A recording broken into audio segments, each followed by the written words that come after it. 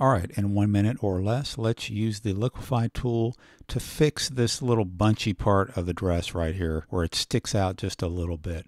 Obviously, her figure is perfect. She's a world-class athlete, but the way that this dress pokes out, I'm not really loving it. So in 1 minute or less, let's fix it. First, let's duplicate the background layer, do a Control-J, and then let's use the Filter Liquify tool, and we'll use the top tool on the left called Forward Warp Tool. Just make sure you have that one selected. Let's zoom in a little bit to our target, and we'll use the right bracket key next to the P key to size our tool about how we want it, about right there, and then we can just start clicking and dragging. You want to click about in the center of the circle to drag the dress inward, being careful not to get to the skin right there.